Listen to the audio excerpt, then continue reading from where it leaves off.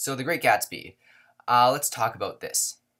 First of all, I just want to say I wasn't ever looking forward to this movie. Maybe when I first heard it was being developed I was, but as soon as I saw that Baz Luhrmann was directing it, I lost complete interest.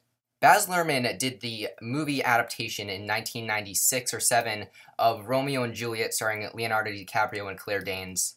And I consider that to be one of the biggest pieces of shit I've seen in a while. I thought it was absolutely awful. Whatever he was trying to do, trying to make that like a kind of modern day version to attract, a new crowd, I didn't think worked at all. It's one of the more unpleasant experiences I've had watching a movie. And so when I heard the director of not only Romeo and Juliet, but also Moulin Rouge, and having just the most overproduced, just climactic, if for, lack of a better word, guys, directing style, I was absolutely horrified that they would choose him to direct The Great Gatsby.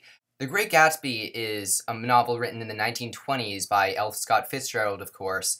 That's, about a lot of things, has a lot of, really intricate themes, and it's just really, really well written.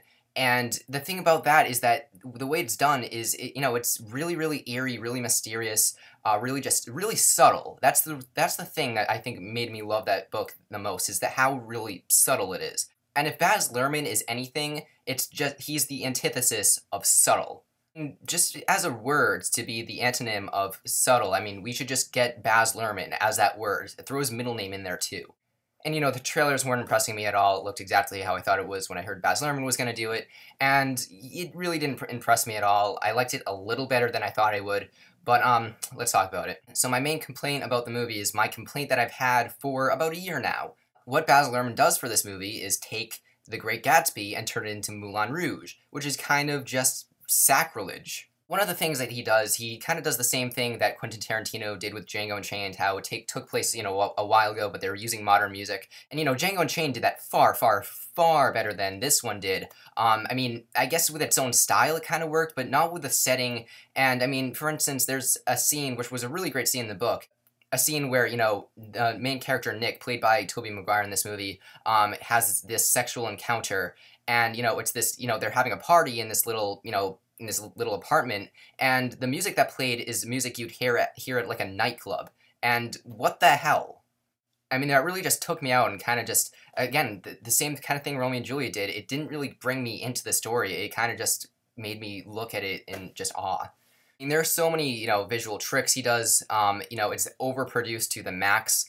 So the whole thing, you're kind of just watching, and although it's kind of visually pleasing, at some parts, it gets really annoying, and he takes out scenes. The thing about, what he does with this, he takes out, like, actual eventful scenes from the book and just replaces them, though, with just drawn-out scenes that really don't matter that much, so it's really just his over-stylized BS throughout the whole thing, and it's just lame. I don't know, it felt like it went on forever. This is like 140 minutes, and it definitely felt like 140 minutes. Longer even. Like, I mean, it felt so long. And one of the also things, I did see this at a really, really shitty movie theater, but and I also saw it in 3D. The 3D for me really wasn't good at all. It was way too dark, and in fact, I kind of wanted to just take my glasses off and just leave them off, because it was brighter without the glasses, and I didn't really care about the 3D. Now, this movie is saved from not being a really bad movie by having a really, really great cast. I think Leonardo DiCaprio and Joel Edgerton are perfectly cast in their roles. Tobey Maguire is also really good. Carey Mulligan is really good. Jason Clarke and Isla Fisher also have supporting roles in this. And the really only one I had a problem with was Isla Fisher. I mean, she just annoyed me. And the set design is really, really good. The mansion is actually exactly how I pictured it. It has the exact same look, every single part of the mansion. But I mean, also, The Great Gatsby has a lot of symbolism, and I mean, they kind of use the same symbols in this, the same physical symbols, and they just kind of shove it in your face. I mean, the whole, face thing it describes in the beginning, if you read the book, you know what I'm talking about. It really just overdoes that, and it's just, it didn't work. So overall, I was not impressed at all. The cast and the cinematography, which was actually really good despite it being the wrong kind of cinematography for this, adaptation, I think saved the movie from being really bad, so it's kind of just mediocre, in my opinion. But yeah, I mean, those who are looking forward to it, I guess it's another summer disappointment, unless you did like it, of course. But no, my opinion's right. But yeah, I give it a 5.5 out of 10. I'll see you guys later for the next review, Star Trek 2.